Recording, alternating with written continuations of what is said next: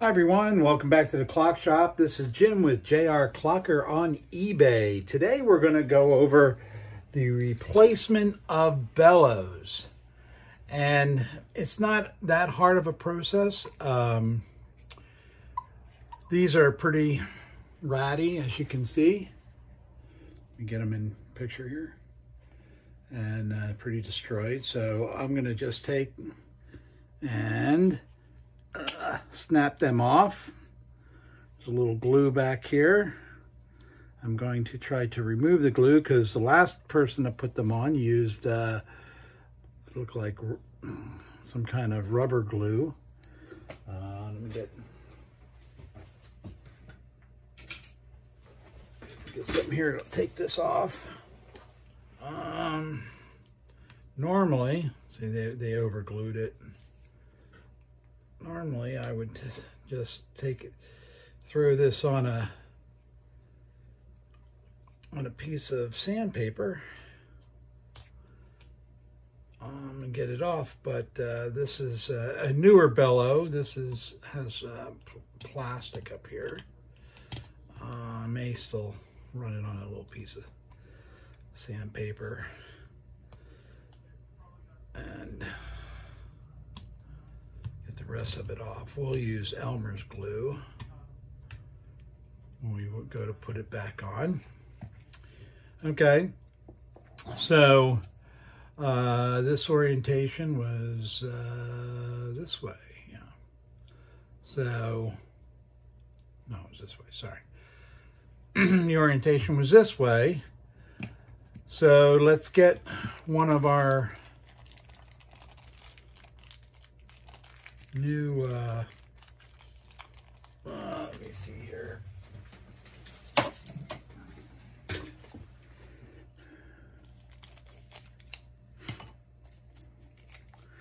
Bellows out. Get rid of this. All right.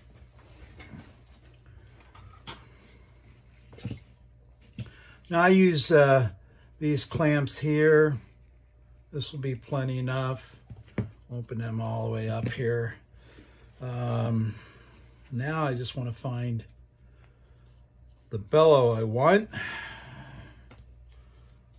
And we'll line it up here.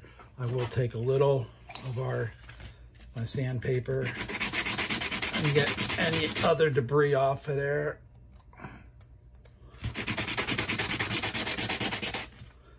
And that does a pretty good job. Okay. All right. So, again, I just like to line them up and make sure. All right, so we're going to put that right like that. I'm going to get some Elmer's glue here. And then we go in and paint.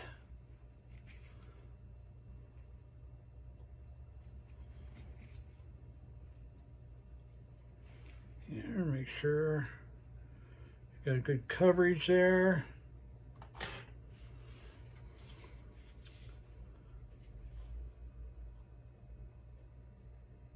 There we go. I'll let it set here for a second. In the meantime, I get ready.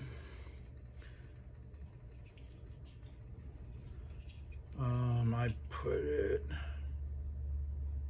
square there, and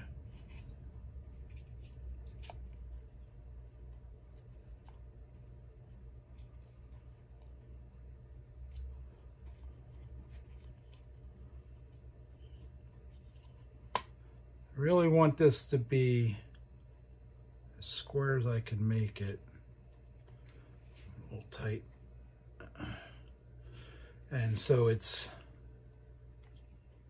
all right. Got a nice bead around the bottom, making it airtight when it closes here. I'm going to put this right there. And then later, I'll show you. I'll take these off, reposition them. I can do that. I can show you that right now. Okay. And it's just a guess. This is not science, you know, real basic science here. Just eyeing it. Put a little dot there. I can show you this. I put my finger right back here just to make sure. I have a little, it's actually, I think, a nail inside of this. And I just put little hole there for when this dries out. Then I'll be ready. I'll poke the hole in. I take my parallel pliers here. Let's take this out. And this is very pointy, so I'll be able to put it in, pretty readily put it in. I'll just do it right now. I can do it. All right, you got the starter hole, and now you have it in. Okay, so we'll put that aside, let it dry. Got some debris there, get rid of that. And I'll take this off here. This one's not as bad, not as glued up as bad, so I will. There's a little wood left here, so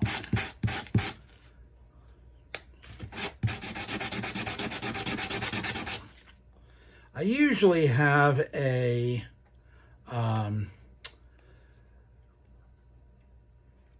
belt sander that I just turn upside down. And I turn it on and I just, you know, rub it on. This is just easier for this bench. I'm not going to pull a belt sander. Actually, it's doing other duties right now. Anyway, all right, so that's nice and cleaned off. Look at that. Almost didn't see that. Let me get something to...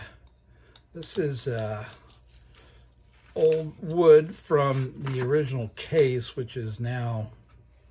I just found these. I'm like, I can use these. So, but whatever these came out of, they had been glued into. Normally, this was probably a really much newer clock than I'm used to.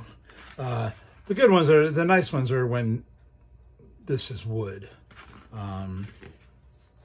The newer ones, you know, they're made of plastic. So it's not bad. I will just smooth that over for... It doesn't really change the sound at all, just aesthetically. Okay. All right, and then this one will go on like this. And we'll paint that. We're done with the... Okay. Done with that sandpaper right now. Okay, so... All right. Let me just take a... I think these are clay tools, but I really like them, especially for, you know, putting out glue. Let me close my bottle of glue here.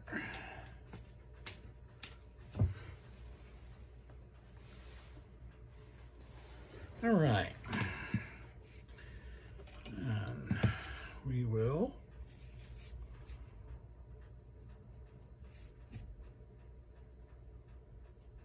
set this up.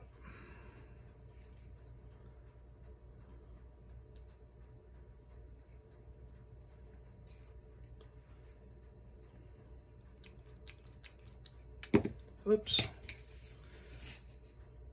Trying to do things with... I need a third hand, really, but...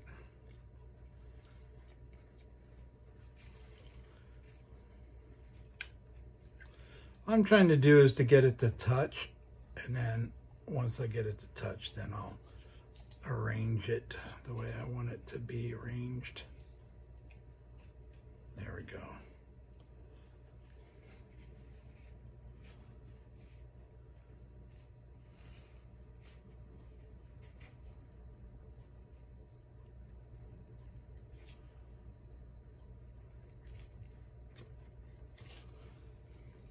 That's what I want. I just want a nice, good contact all the way around. I'll put that aside. Now, I'll put this aside because really, as this hasn't been on here very long, but really, it's there now. And I will tell you, the new ones, the brand new bellows, it takes a little breaking in to get them to, it's like the paper's a little stiff.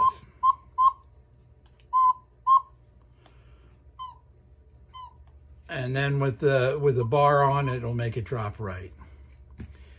Anyway, we'll let this sit here for a couple minutes. Again, this is really ready. It's not going anywhere. It's still drying, so you just, you know, in the shop, we would probably, at this point, since this is ready to go, and if it just took a screw in, this one would take some glue, which, no, I'm used to having a screw through here, so I'd probably end up putting a little wood screw through the case and into the bellow, the tube itself. But normally when we're working on clocks, you know, as soon as this is pretty set up, we're putting it back in the case, you know, or putting it with the case anyway. So, you know, we don't usually do bellows until the movement's ready to go. And what I mean by ready to go is that, let me bring this down here. And what I mean by ready to go is we will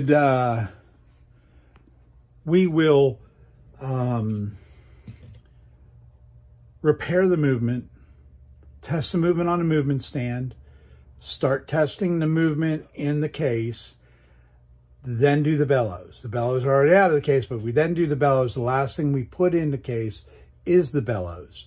And so it's ready to go, because it's a pain in the butt to say, oh no, it needs another adjustment. So we take it out of the case, but we had to take the bellows out to do it. Every time you mess with the bellows, you take the chance of ripping the paper.